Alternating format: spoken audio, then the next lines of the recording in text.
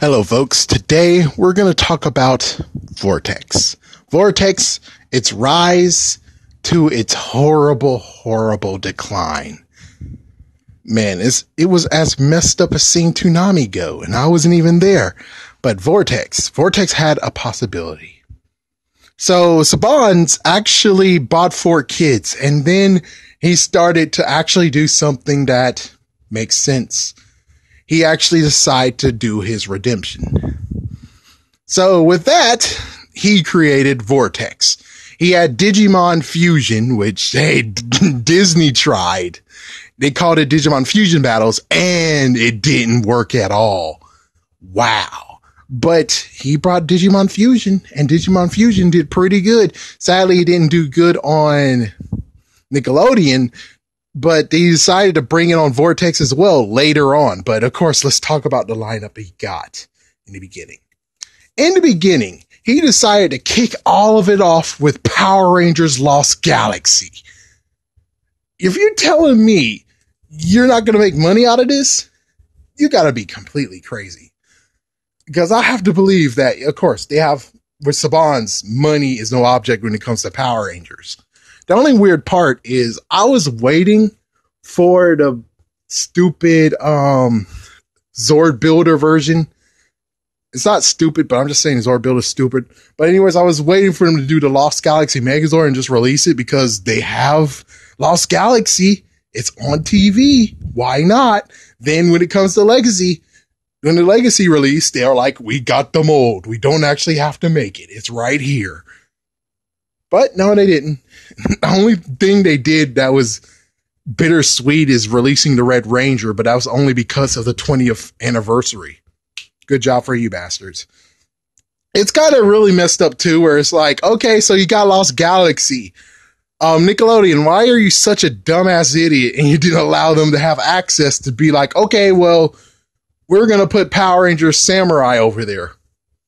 If they did Power Rangers Samurai and lots of people didn't actually get to watch it or something like that, at least the good news is that Power Rangers Samurai is able to be watched. Lost Galaxy is good to watch, but the sucky part is that now, because of the advancements of technology, you can tell when it was new footage and when they used stock footage. And it didn't live well. It was very horrible. Oh my gosh. Oh, that sucks. Oof. Besides that, they decided to get a few other good ones. One messed up that was a clunker was WWE. Yeah, they decided to get that, and I'm like, it's not, yeah, not gonna good. And of course, they had, they didn't have Tiny Toons. Tiny Toons was a holiday thing. It's a bit foggy what they gave us, but they did give us Iron Man Armored Adventures. I'm like, yes. No one's seen that before. It was only a Nicktoons exclusive. Of course, lots of people might have seen it, but not the ones who are watching Vortexx. And then you have Transformers Prime, another great idea. Those two are just good ideas. Oh my gosh, they were good ideas. And I think they had like other stuff too. Oh, of course, they had Yu-Gi-Oh! Zexal, and I'm like, yeah, that needs to continue. Still a good show. And they did something pretty cool. The fact of they decided to do the new episode and then gave us the repeat episode at the end. The previous episode got repeated. And I was like, that was a smart idea. That was truly smart. So all was good. I would still say the WWE show was the only one that needed to go. And then all of a sudden the next year, they changed things. So I think Digimon Fusion was here by now. And Transformers Prime dropped. They got something else. And Iron Man Armored Adventures dropped. They did give us Nuts and Bolts, which that was like a show. I mean, it's good, but not really. It's like, not really. Oh, did I mention Power Rangers Lost Galaxy got removed too? And of course, the big real nail in the coffin that started their decline is when they allowed the freaking kids to vote. In quotations, vote.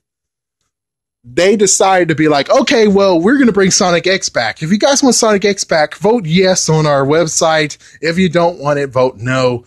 And of course, by voting results, in quotations, voting results, Sonic X got to have another run. So Sonic X was on at 8 o'clock. Again, Sonic X came out in 2006. Sonic X, for the longest time, which I'm going to call it the 4 kids syndrome.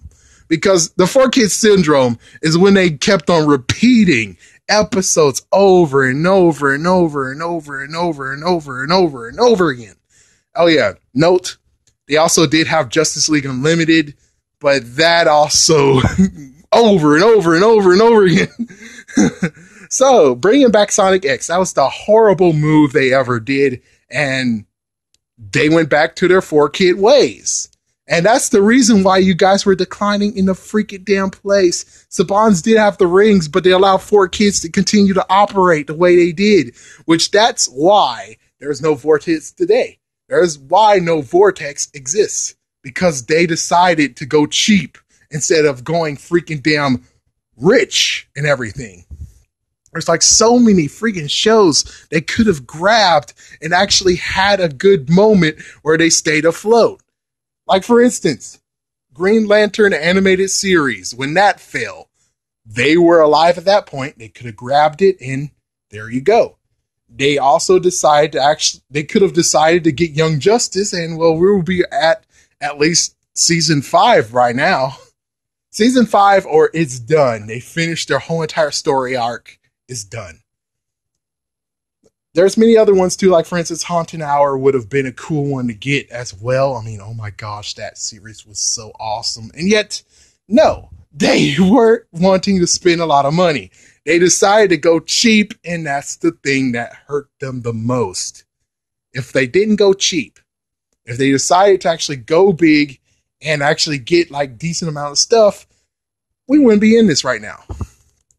Not to talk about Wolverine and the X-Men. It's like, wow, if they got Wolverine and the X-Men, especially if they existed long enough for X-Men Apocalypse to show up, because at the end of Wolverine and X-Men, Apocalypse was already there at the end of the series, in quotations, into season 2.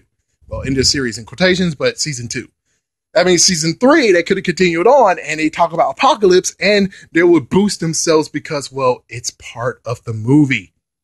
But here they go with the dumb bullcrap, and they're totally dumbasses, and they don't want really money. It's like, they don't want printed money, and they don't even know what the freak to do. Which is like, yeah, this is the thing. It's like, you're all going cheap as hell. You don't need to go cheap as hell. You need to go strong. And for Saban's over there, he actually donates money, like $1 million a year, to sick children. I bet he's have millions upon millions of dollars, and you're telling me it takes all that money to live? Really? Really, man? Personally, I think you could have actually just donated $1 million, man. Heck, I bet you could actually have done what CW was doing at one point, where they actually had Kamen Rider Dragon Knight. I was like, holy shit. And if only CW had enough money to actually tell the guys who made Kamen Rider Dragon Knight, here's money. Go get it. Go get a new series. Instead, no, they've been trying to raise the money, and then in 2013, they disbanded, closed their doors, and now they're complete a shell of what they were. It's like they made one good attempt, a great attempt, and then nothing. Now, if Saban's would have walked in and just did it again, it's like, frick, does Saban's even know Kamen Rider Dragon Knight exist? That's one good question. Because if they did, then they would figure out, hey, and of course, they'll be like, oh, the toy sales sucked.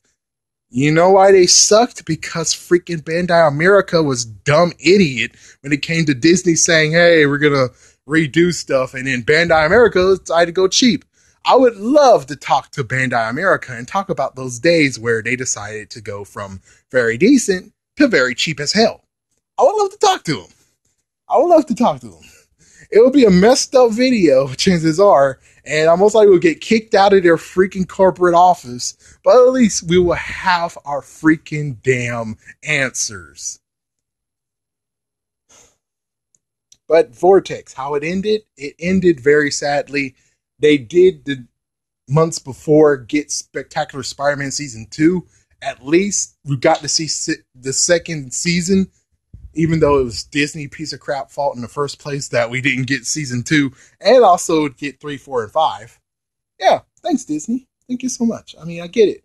Yeah, you want to renegotiate the contract about Spider-Man, and you took the best thing that Sony had to offer. It's like Sony had the best thing to offer, the freaking animated series. Now, as for the freaking movie itself, it's like the movies, well, they did horribly bad. Well, actually, not really. They didn't do horribly bad. They actually just wanted to do something else. They wanted to do something else and stuff like that, which I'm like, oh, well, whatever, man. But still, if Disney would have cooled it, either Disney A cooled it or B honored the contract that Griggs Wiseman wrote. I know you're like, oh, but nah, frick it, man. That was a good freaking damn show. And for you to be a dumbass and cancel the show like that, and then diss the guy who made a decent show, dissing him by not even telling him, hey, your show is canceled, you had to hear it some other way, that is bullcrap, man. That is bullcrap. But Vortexx, it died because of cheap crap. It died because they decided to put cheap programming on there, and kids didn't really care about it. That's what happened.